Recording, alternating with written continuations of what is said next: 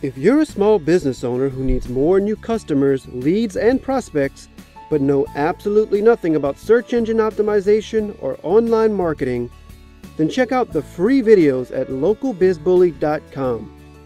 There you'll learn the insider tips and techniques to dominate your local market. Don't let your competitors take all your business. Check out localbizbully.com today.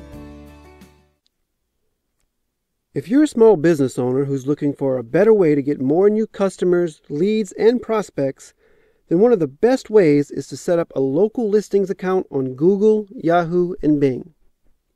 The local listings directories have been around for only the last couple of years and can provide you with quick, easy, and free direct response advertising for your business.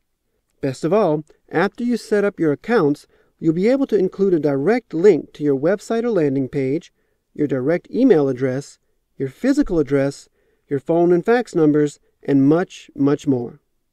There are tips and tricks to help you find the ideal optimization for your site. First of all, you want to do a search for your site on Yahoo, Bing, and Google. This way, you can see if your business is already out there and has a listing. If you do see that, then you can actually just claim the existing listing and update that versus creating a totally new listing. This will get you a much quicker turnaround since you already have placement and you're just going to enhance what already exists. If you can ever claim your existing listing, go ahead and do that versus creating a new one. It'll save you some valuable time. Next, before you optimize, make sure to go to each of the 3 search engines and do a search for the specific keyword phrase you're trying to optimize.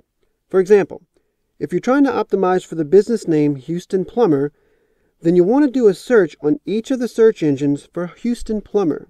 Then look at what returns from your search. If there's no local listing returned, then typically it means they haven't had a chance to index the information and include it in the results. It's probably coming down the road. If you haven't already done so, start a spreadsheet that contains all of the keywords you have researched for frequency. If the term you're trying to optimize does not come up, go to another keyword term to optimize and make certain that one appears. There's no point in optimizing for a phrase that doesn't show up. Only go after 2 to 3 keyword phrases in your business name. That's one of the biggest factors for determining your ranking. For example, a good business name would be Houston Plumbers and 24-Hour Plumber, or something similar. You'll only want to include the city name once. Don't say Houston Plumber and Houston Emergency Plumber. You want the name to look fairly natural, but make sure you include at least 2 of your main keyword phrases in your business name. If you can include 3, all the better. Google is changing the keywords allowed from time to time, so just go within their rules and do what you can. In addition to including a business name in your listing, you need more information, such as a local location. In your listing, try to use a physical address whenever possible, not a P.O. box.